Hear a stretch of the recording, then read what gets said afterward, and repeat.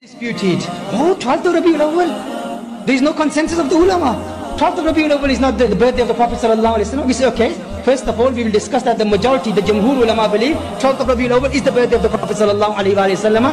Okay, if you believe it's another day, you celebrate that day then. You believe it's a different day, you celebrate the different day then. If 12th of Rabiul Awwal, no, but that's the day when the Prophet of Allah sallallahu alaihi wasallam passed away. The Prophet died on that day. This is disrespecting the Prophet of Allah. That's how they say it on there. The Prophet sallallahu alaihi wasallam passed away on that day. So what does that mean? We can't celebrate the birthday of Rasulullah sallallahu alaihi wasallam. He passed away. Astaghfirullah al-Azim. That was the day when Sayyidina Abu Bakr radiallahu ta'ala anhu was shedding tears. And these people are celebrating. Don't you feel for Sayyidina Abu Bakr radiallahu ta'ala anhu? Don't you feel for Sayyidina Umar radiallahu ta'ala anhu? Do you even believe in the feelings of Sayyidina Abu Bakr? According to you, he's dead. If you believe the Prophet ﷺ is dead, then according to you, Sayyidina Abu Bakr is also dead. Umar Farooq radiallahu ta'ala anhu is also dead. So why do you sympathize them now? Do you even know what's happening to them? What kind of a statement is that? Contradictions, contradictions. Everything they say, there's a contradiction. Why don't you feel for the pain of Sayyidina Abu Bakr radiallahu ta'ala anhu? Yet you're celebrating on the day when the Prophet ﷺ passed away. First of all, you can't even prove that the Prophet ﷺ passed away on the 12th of Rabiul Awwal. Just for a debate, just for a discussion, we accept that the Prophet ﷺ passed away on the 12th of Rabiul Awwal. What happens in the month of Muharram? In the month of Muharram, when the Shiites, when they mourn the loss of Sayyidina Imam Hussein, what do we Sunnis say? We say we love Imam Hussein. We remember Imam Hussein. Yes, we do zikr of Imam Hussein, but we do not cry over Imam Hussein. We do not hit ourselves. We do not do matam. Why?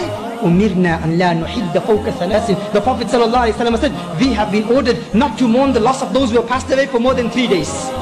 This is a sahih hadith of Rasulullah sallallahu alaihi wasallam.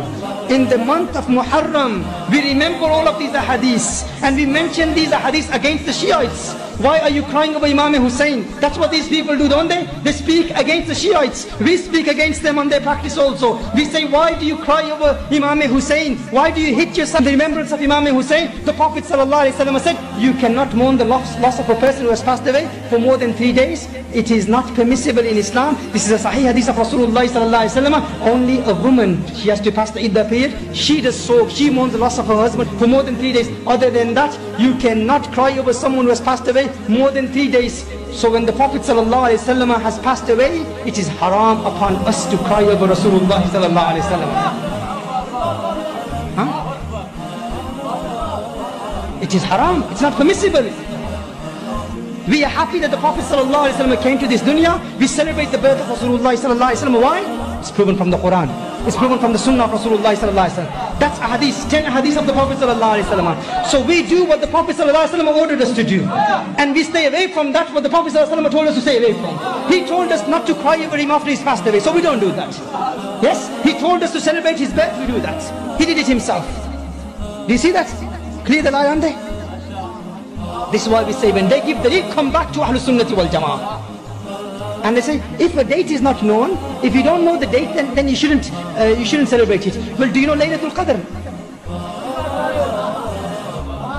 Laylatul Qadr. Stop searching for Laylatul Qadr because we don't know when it is. Huh? Don't do ibadah for the 10 days because we don't know when it is. 21st, 23rd, 25th, 20th, when it is we do not. So leave all the dates. We say most likely 27th, then most likely 12th of Rabiul Awwal.